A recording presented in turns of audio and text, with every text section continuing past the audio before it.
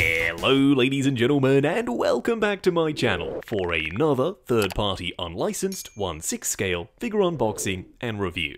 Today we are taking a look at the Toyz Turbo Studio Two-Face from Batman Forever. Now I've never owned anything from Toyz Turbo before, so I'm more than just a little bit curious to see their first figure in hand. Now I got mine from toyswonderland.com. I have popped the link in the description below for your reference purposes only. This is by no means a promotional video, this is a review on a figure, an unlicensed, unofficial one, that I picked up for my own personal collection. While you are down in the description, why not hit that subscribe, bell notification icon, and join button, so you're notified as soon as a brand new review goes live on the channel. As for the box art, the overall construction here does feel a little bit cheap.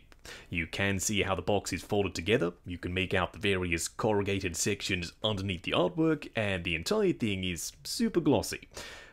But it is their first figure, and as long as it protects the figure inside, the box really doesn't matter. Up top, Two-Face, Batman Forever, and Harvey Dent. Slightly risque using official names, but they have. Front and center, an image of Tommy Lee Jones as Two-Face, and in the background, an ominous red bat signal. On the side of the box, Toyz Turbo Studio, and down below TTS01, like I've said a couple of times, their first figure. Around the back, his name just like the front of the box, and the requisite warnings and legal info. We also have a couple of links to their socials, so if you want to follow them and see what they're working on next, you've got a couple of platforms to choose from. As for Two-Face himself, well, I already own a Tommy Lee Jones Two-Face, and I really like it. It's the Sensation one. But by today's standards, he is getting a little bit older. So I'm pretty curious to compare this new Toyz Turbo one to that one. I can already see that there are a couple of things I really like here, and there are equally as many things that are a little bit questionable. What we are going to do now though is get all of his accessories laid out in the light box, take a closer look at everything he comes with. Starting off with the display base first, it's hexagonal. Up top we've got this matte finish print of the Batman Forever logo, then around the front Two-Face and Batman Forever. But up top there's a little bit of weirdness. This is an adjustable crotch grabber, but I've never seen this style of base before. I mean, the way this connects to the base is super funky, so I'm pretty sure this is Toyz Turbo's own creation. And you know what? If they keep the bases consistent with the rest of their line, totally fine with me. Now we do get two different Two-Face head sculpts, one of which has a devious grin, and the other that's more neutral. I personally prefer the one on the right, but totally up to you. You can go with either one. The skin texture is decently well painted, but the red side does look a little bit pink, and the detail comes across a touch smooth. Also, I'm pretty sure his lips are supposed to be black, but I could be wrong. Either way, we will be trying out both head sculpts on the body later on. 2 is the name of the game, so we do get 2 revolvers, one silver and one black, and the molds for both of them, they're identical. We've got some texture for the grip, and you can open up the middle section and it rotates, but this is unpainted black plastic, and the other one is just plain silver. No bullet detail, and no weathering. This is a little bit peculiar, but his pleather belt is packaged separately.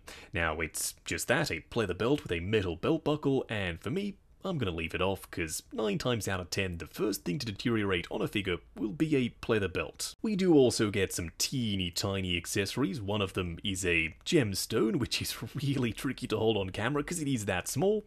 And the other is a baggie with 2 Two-Face coins. Now, in the film, only one side is scratched, but for some reason with the Toyz Turbo one, both sides are. Now, you do get 2 of them, so maybe you can recreate the scene from the end of the movie where Batman flicks a bunch of coins in the air to confuse Two-Face, but then again, there were a lot more than 2. Now, I like the sculpt work, and they are painted in silver, but really, only one side should be scratched. And lastly, a full array of hands. Now they are different from one side to the other, but the gestures, they're the exact same, so you get matching sets. Trigger fingers, open palm hands, closed fists, you know the drill. On the right side, we've got just regular people hands with a decent level of skin texture. They're not super waxy and glossy, love to see that. And on the other side, these very punk rocker style gloves, and they are fingerless. I dig the metallic paint for the knuckles and the back of the hand, and down below a velcro strap that's fully sculpted in with some stitching. Yeah, they look like gloves. What we are going to do now though is get Two-Face himself out here. Standing straight up and down in the light box, no crazy poses or accessories or anything like that. And Toyz Turbo, we have a bit of a problem. Now, it's not in the looks department, he looks like Two-Face. I dig the outfit, the tailoring, and the proportions of the body, but his ankle joints are so freaking loose that he literally can't stand on his own. Now, it could be that it's just my copy, and I'm hoping it is, and yours will be perfectly fine, but chances are it won't be, because the body, it feels really cheap and flimsy, and that's what the ankle joints peg into. So that's why he's on his display base. At the very least, he comes with one, so he can still stand one way or another in the collection, but it's not ideal and kind of takes away from the figure, at least in my opinion. Up close and personal, kicking things off with Two-Faces. Two-Faces, I am so sorry, but we genuinely do have two head sculpts to look at, starting off with this one, the more neutral of the two.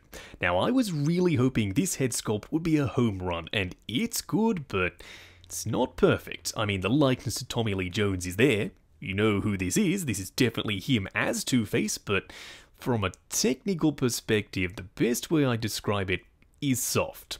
The skin texture isn't super HD, the scarring on this side looks quite waxy, and unfortunately, you do have a really nasty seam line on this side, and on the other, this hairpiece, a huge gap you can see where it's plugged in.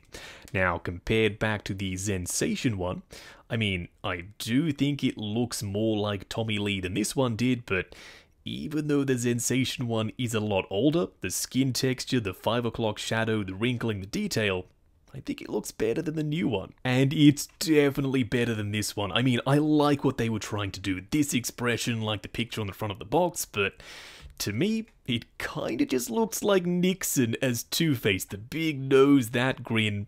It's really not working for me, so I haven't decided as of yet whether or not I'm going to use this Zensation head sculpt on the new Toyz Turbo body, or if I'm just going to stick with the neutral expression Toyz Turbo head sculpt. Please, help me out, let me know which head sculpt you prefer down below. I really don't want to sound like I'm bashing this head sculpt, I'm not. I genuinely like it, but it does leave a little bit to be desired. I had a really high bar in mind because the Zensation one was excellent for so many years, and this one, it kinda let me down just a little.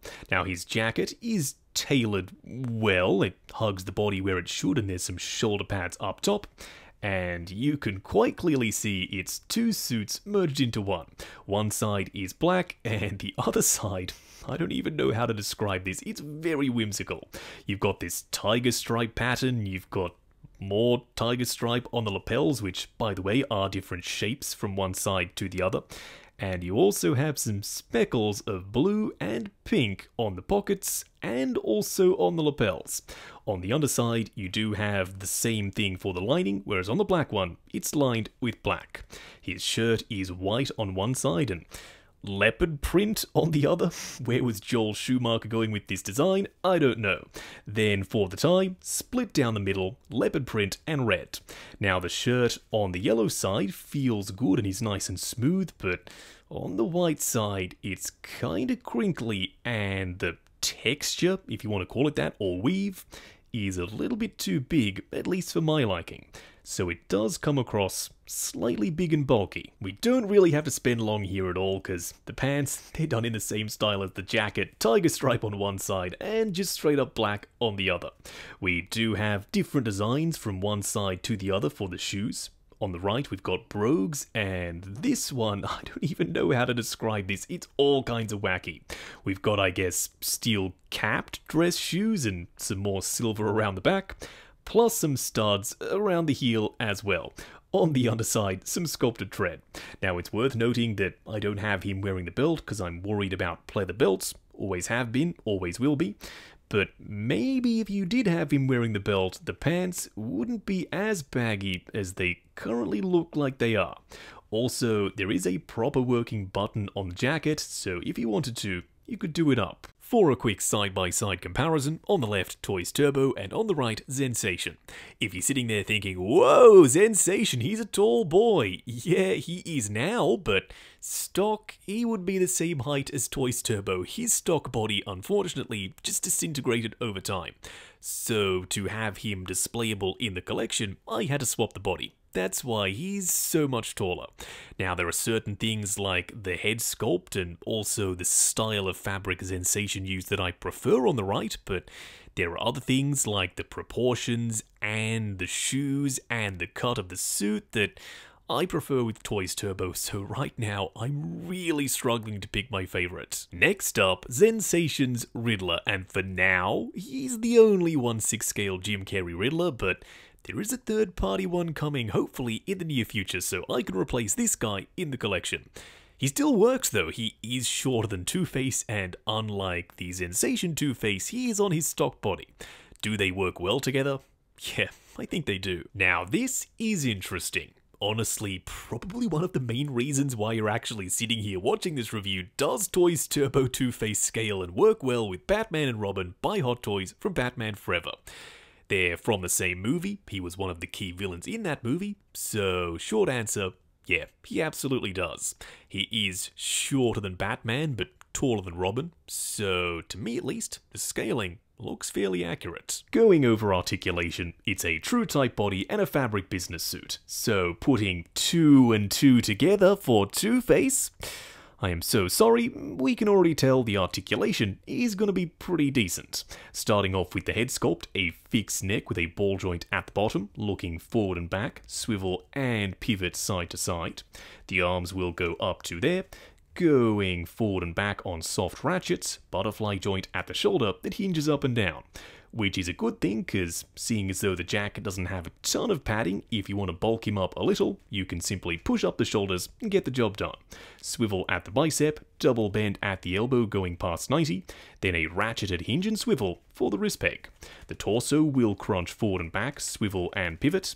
The legs will go forward to there, going out to there, swivel at the upper thigh, double bend at the knee going pretty much the full way, and for the ankle, a double wall peg, going forward and back, swivel, and giving you a little bit of pivot as well. Wrapping up on Toyz Turbo Batman Forever Two-Face. I'm a 90s kid, so as soon as someone says Turbo and Toyz together, yeah, my mind literally goes to Power Rangers Turbo. I'm trying to keep the theme song out of my head, but currently I'm failing. Nevertheless, that has nothing to do with the figure. He's good, he's not great, and he is so far removed from perfect that it's all the way back there in the rearview mirror. Now, it kind of feels like this is a figure that came out maybe 3, 4, or 5 years ago. That's the quality level that we have here. The body is cheap and flimsy, he literally can't stand on his own because his ankles are super loose. The tailoring is quite baggy, but then again, that does get a pass, because, you know, this movie was from back in the day, so maybe the tailoring wouldn't be as sharp as it is nowadays. I like the print on the fabric, I like the revolvers and the shoes, but those head sculpts, they leave just a little bit to be desired. Now, if this guy was the only Tommy Lee Jones Two-Face, then okay, he wins by default, but he's not. We also have the Zensation one. So factoring in that one, if you can find him, or if you already have him, I reckon his head sculpt is a little bit better. Now, neither of them are 100%, but at the same time, the quality of the paint applications on that head sculpt edge this one out, in my opinion, ever so slightly. If you don't have that one though, go right ahead, get this one. He's absolutely going to work with Sonar Suit Batman and Robin, and the eventual third-party Riddler in your Batman Forever display.